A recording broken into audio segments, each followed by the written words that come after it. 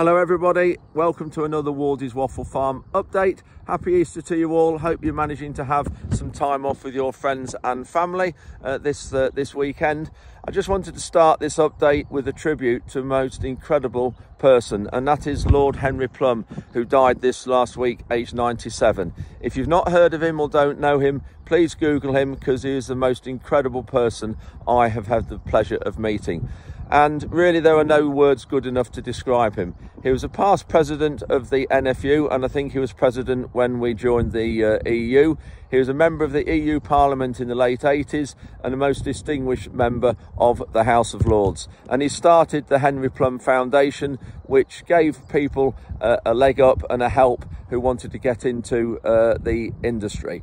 I met him many times, and he was hugely supportive of forage aid, and he gave me some great advice when I set that up. And he was one of farming's most loyal and incredible advocates. He had time for everyone, no matter what he was doing, and he was hugely inspirational to so many people. And I think the word gentleman just sums him up perfectly, and the word would be invented for him. He was the most incredible human being. So rest in peace, Lord Henry. Your legacy will never be forgotten.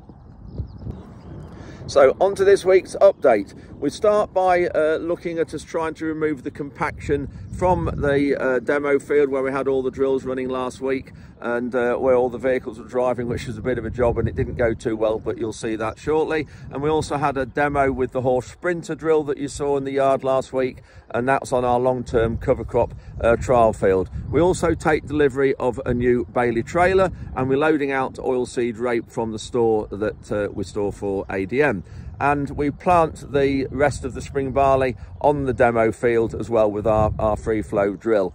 And we roll the field and we roll some more spring barley. So hope you enjoy this week's update. Thank you very much for watching, and here we go.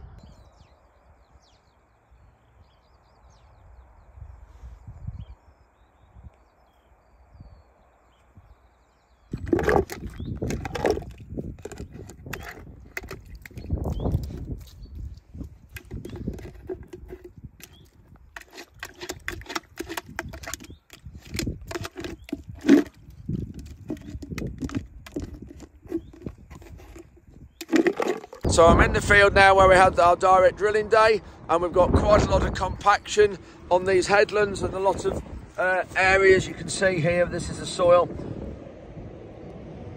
We've got a lot of wheelings and yeah, compaction really, and damage on this headland. So we are trying to rectify it, but he won't be able to rectify it properly because it's not dry enough underneath. We've got our low disturbance subsoiler on here that we put oilseed rape in, so let's try and keep out the wind. It's still very windy at the minute. We've got a low disturbance subsoiler here, and trying to get this alleviated so we can get it put in with barley.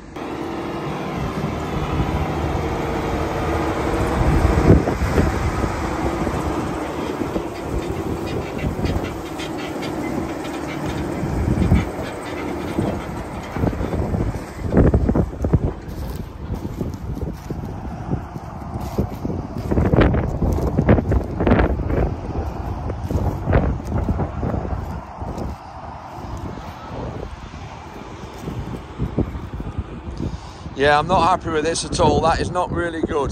This is the tram line up and down the field where everybody was running, and if you just look at that, look there, look, it's just solid. There's no loose soil there at all. And the problem is this tine has just sliced through that without lifting it and shattering it. And it's not good at all, really. I don't think that will drill very well. It somehow wants loosening up a bit more all in there. It's still too solid. When you look there, look at that.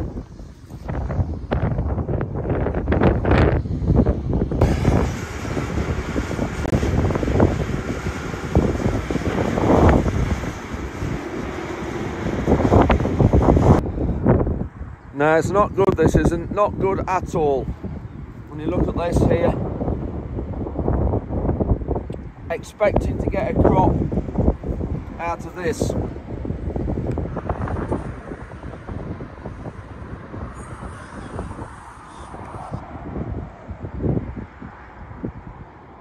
Just getting this sprinter calibrated ready. Really easy, the bag just slips under like that.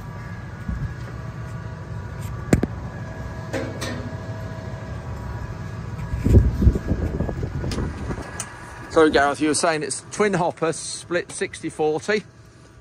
The rear hopper's 60, the front hopper's 40%.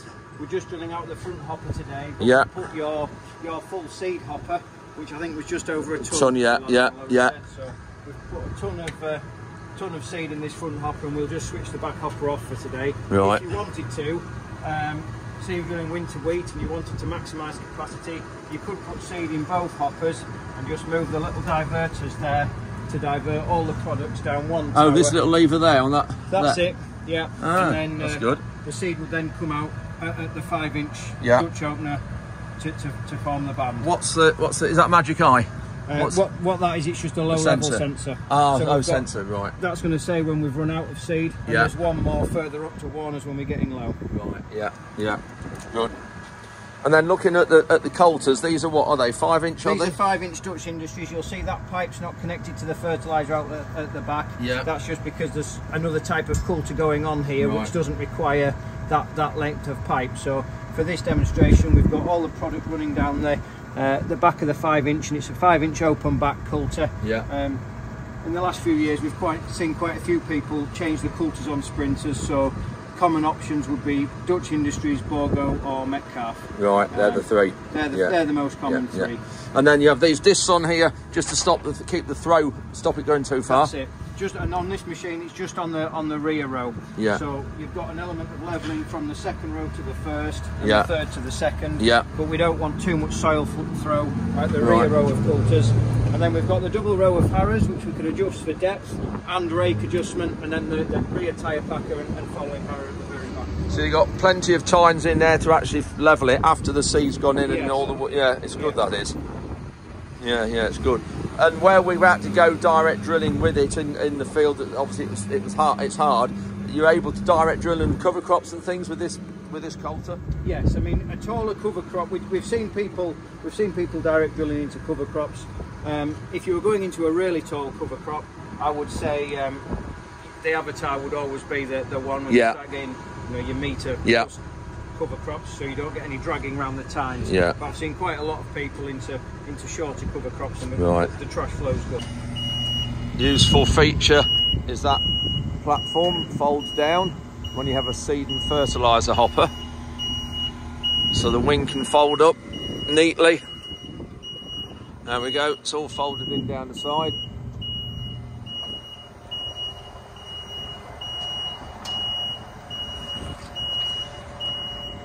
There we are, nothing damaged, really compact. That's it, ready for road. We're now drilling the field that was been on our long-term cover crop trial, 8 years, direct drilling. We're trying a Horsch Sprinter now. We didn't have this running last week on our drilling day.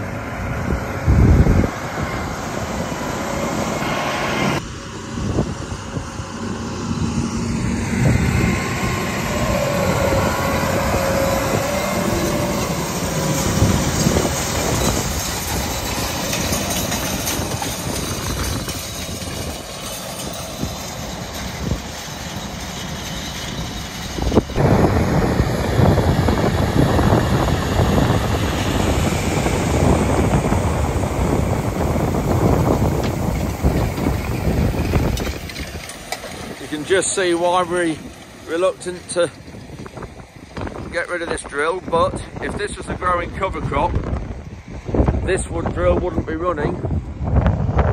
That one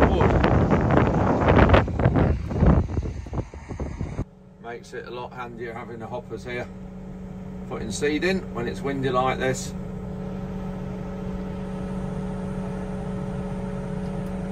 Really good platform that is on that drill.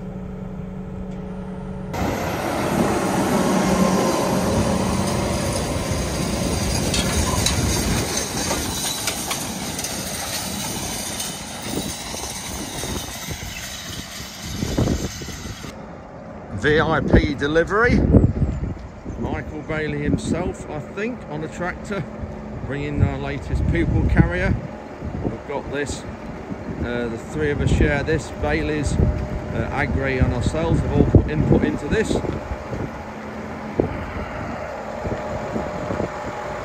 Yeah, that's him.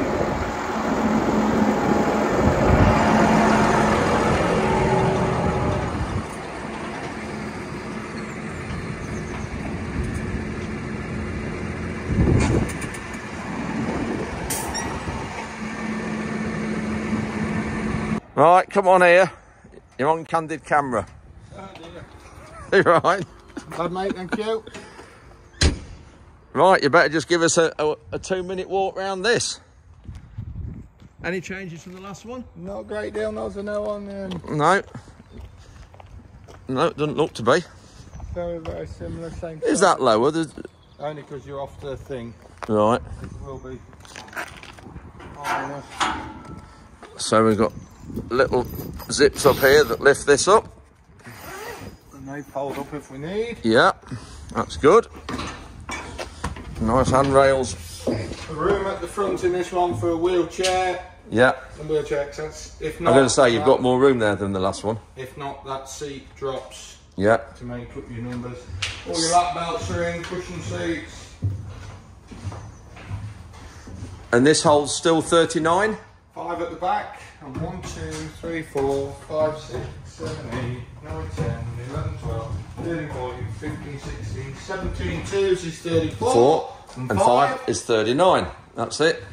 Well, and this is your piece just here. This is where the Lord Mayor stands checking out all his orders. Oh, is it? It's not big enough for me. Have you got a microphone? And you got all lights and beacon. So, if anybody wants one of these, this is the people to ask. Michael will sort you. Look at that. And then these all roll up. So these sides unzip here. So in good weather, you can lift these up, roll up and get the fresh air coming through and look out. So we're going to be using this for the school visits we're doing. Got a few schools visiting, young farmers clubs coming as well. So we're going to be using this for touring around the farm. We've got some more oilseed rape going out to store starting today and all next week. Unfortunately, it's not our oilseed rape. It belongs the merchant ADM. There was 2,700 tonnes in here, which at today's value is approximately £1.9 million. So yes, huge money, as I say, pity it's not ours. We got the panels, the concrete panels out of this doorway, there and here a few weeks ago. So we're now starting to go back. So we've got approximately 550 tonnes going next week, and then the week after some more. And when you look at it here, the white bits here are the remnants of the pods. There's a few weed seeds in there. The round sort of browny things are cleaver seeds. But there's a few pods in here, and there's some poppy seeds as well there, I see. But the black, obviously when it's crushed, is where the oil comes from. And I'll just move out the way of the shed. The bucket on this Manitou with oilseed rape, it'll hold just over 2 tonnes of rape, 2.2 tonnes probably, whereas with wheat it's about 2.7 tonnes. And this bucket has actually, we've had it now, I think this is the second, if not maybe even the third Manitou that we've used it for. We only use it for grain, this bucket, nothing else, and keep it clean and dry and everything in the shed.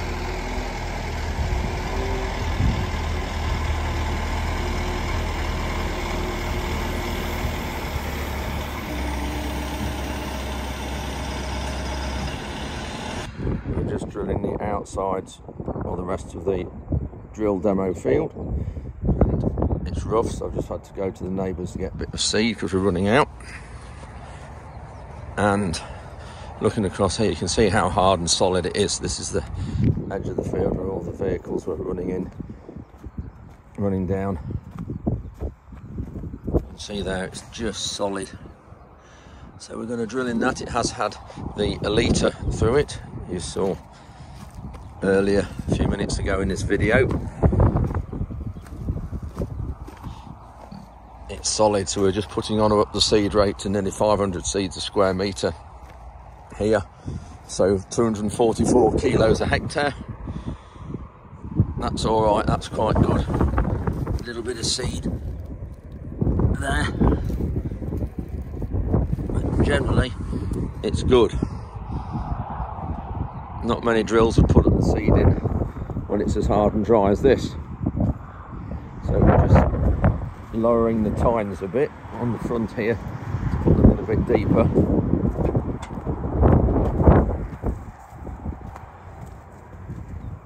Putting those holes, so those front tines in a bit, then it will save these, because these can snap if they're in too hard a ground.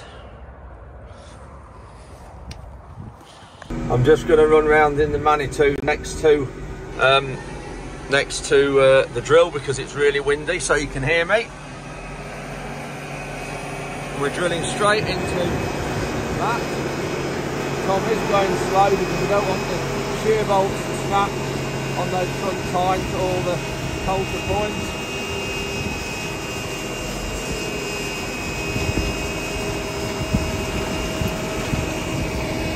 That is remarkable what it's doing there.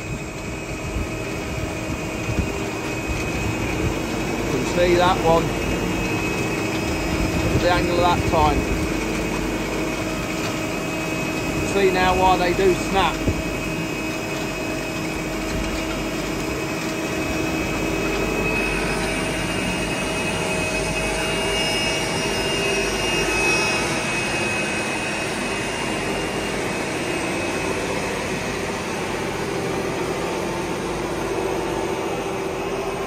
Get out, so apologise for the wind.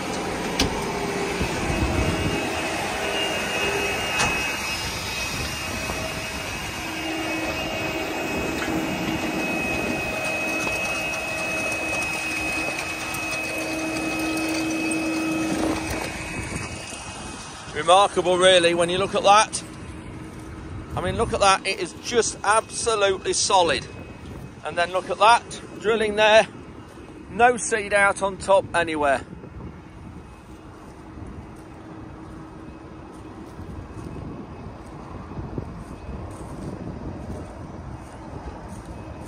Just shows you how hard this ground is when you look at this Manitou. I don't know what these forklifts weigh. Is it 8 or 9 tons? I don't know. But when you look at that, not marking that soil at all there. Look at that, not printing it at all. And yet the drill there, doing a really good job.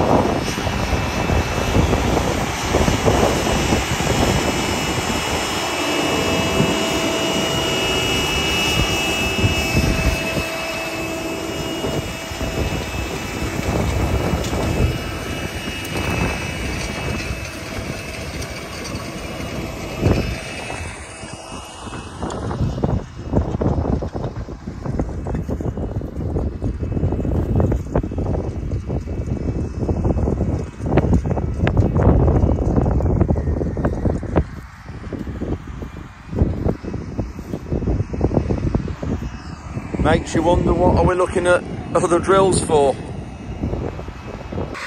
Ruben's just finishing off rolling the spring barleys that these were drilled about a week ago, and you can just see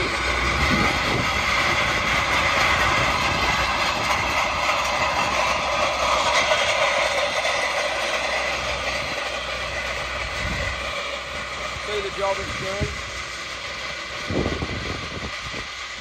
These rolls are 12 metres wide, so that's about 40 feet for those of you who want it in imperial size.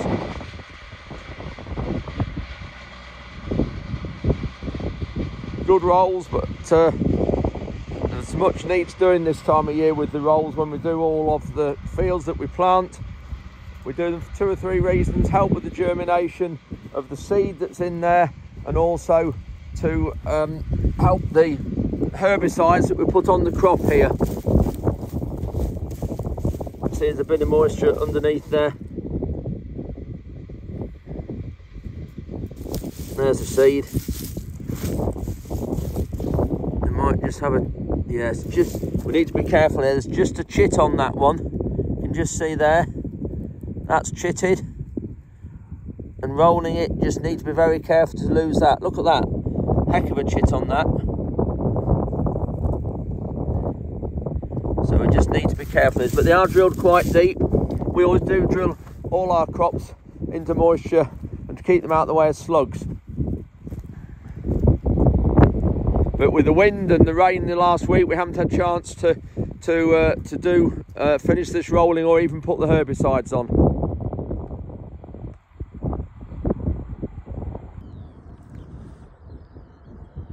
So thanks very much for watching. Hope you enjoyed that update. Please click like, subscribe and the bell sound to notify you of when I post my videos, which I think the next one will be next Sunday. Got a busy week this week coming up. I've got 2 audits. I've got our task storage audit on Tuesday morning, and I've actually got the red tractor audit in the afternoon. So that'll be a big day for me, I think, and I'll probably need a glass of Merlot Tuesday evening. So until next week, cheerio.